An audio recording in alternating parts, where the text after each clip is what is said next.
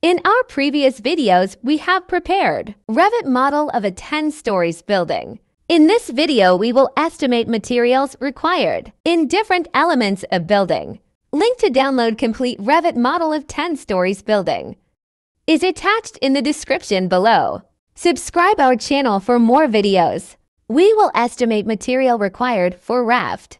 Go to Insert tab, then click on Schedules. Now click on Material Takeoff button. Click on Structural Foundation. Press OK. Now we will select from available fields for our takeoff. Select Family and Type and double-click on it. Now select Material Name. Select Length, Width, and Foundation Thickness. Select Material Volume and then press OK. Revit has created a material takeoff schedule. With the selected fields, we can see our 24-inch thick raft has cast in place concrete of 25,518 CFT. We will export this schedule to Excel. Go to File tab, then click on Export.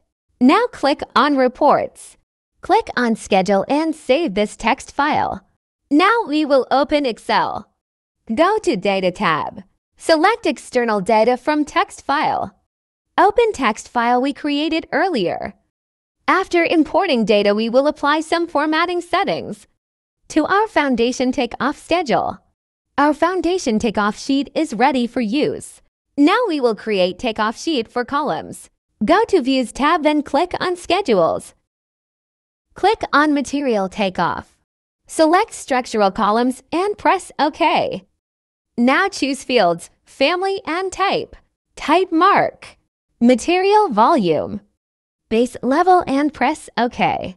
Revit has created the complete takeoff schedule of column quantifying all the columns. Now we will sort the data. Click on Sorting Grouping in Properties panel. Click on Sort by drop-down button. We will select Type Mark and select Itemize every instance. Check to show grand totals. Now in Formatting tab, we will select Material Volume. Change field formatting to calculate totals. If we want to view total volume stories-wise, we will first sort data with base level field. Then we will sort data by type mark.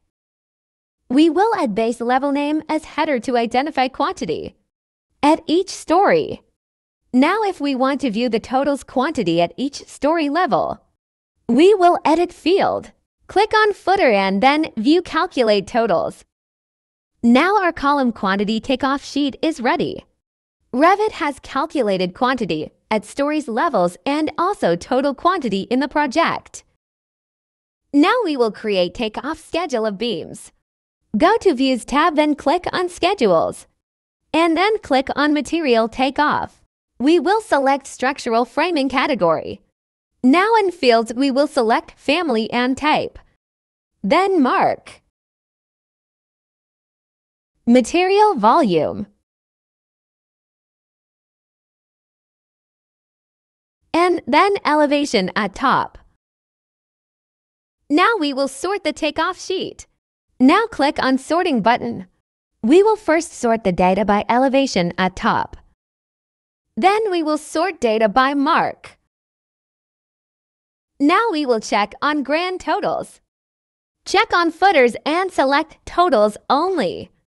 Now we will go to Formatting and then select Material Volume and change it to Calculate Totals. Revit has created a very detailed material takeoff sheets for beams. Now similarly, we will calculate slab material quantities. Select Floor in the categories. In the fields, we will select Family and Type, Elevation at top, and Material Volume. Now we will sort the data. We will sort it by elevation at top. Then click on Calculate Totals. In Formatting, change the Material Volume to Calculate Totals. Our slab material takeoff sheet is ready. Now we will export all the takeoff sheets to Excel, just like we did earlier. We have imported the foundation takeoff sheet, column takeoff sheet, beam takeoff sheet, and slab takeoff sheet. In Excel, we have created a summary of materials required. In different elements, we can create bill of quantities and engineer estimate using this data. I hope you enjoyed this video. Subscribe our channel for more interesting videos. Thanks for watching.